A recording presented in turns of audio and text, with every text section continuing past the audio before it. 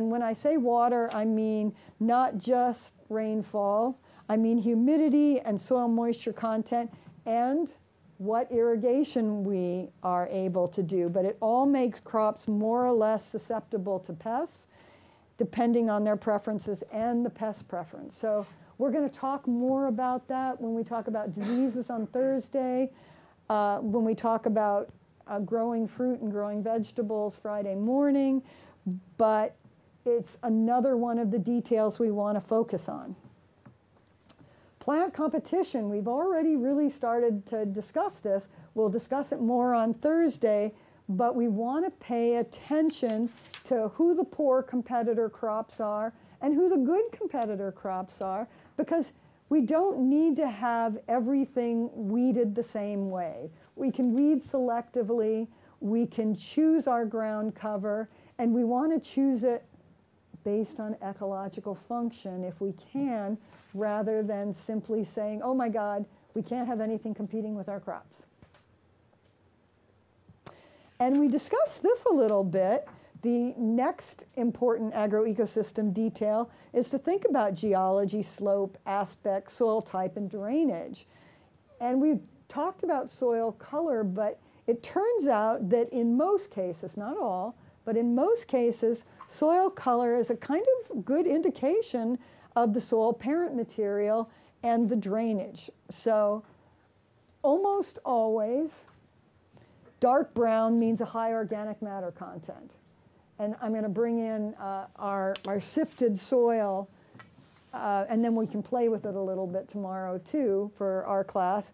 But you'll see the color on it. Why we were both so excited, even though it was low soil fertility. We knew that at one point it had high organic matter content. Dark peaty soils. Remember, I told you the soil in eastern Oregon or western Oregon that was 10 to 12%. It was black. So high humus content. And we'll talk more. Those soils can oftentimes have been anaerobic. Exactly, exactly. Black soils. And in fact, the presence, let's see, so if you have yellow color or a black with yellow streaks, anaerobic. And you can also kind of smell it too. So red, the presence of iron, so phosphorus could be less available to your plants. High clay content, high iron content. We'll talk more about this tomorrow when we talk about soil nutrients. Yellow and black, really black, moist conditions and poor water drainage. And then if you have kind of light grayish streaks through the soil or almost bluish or greenish streaks, again, poor drainage and possible waterlogging. So the soil is not 100%, but it can be a nice indication of what you might be looking at. General soil pH, so the soil that we start with.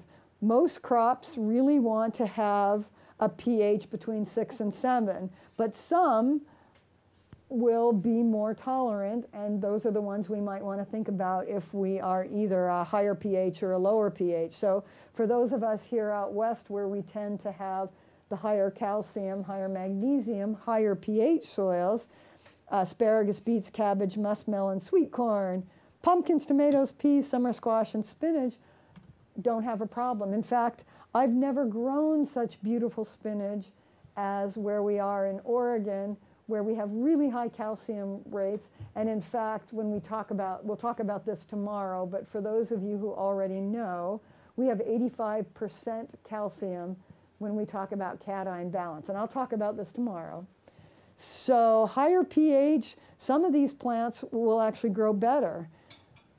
I think actually harder is growing back east or in certain areas where the pHs are lower, but there are some crops that will tolerate a pH less than 6, and here they are: sweet corn, pumpkins, tomatoes, snap beans, carrots, cucumbers, parsnips, peppers, eggplants, and watermelons. You notice that some of those are in the same category, so there's a nice tolerant crop.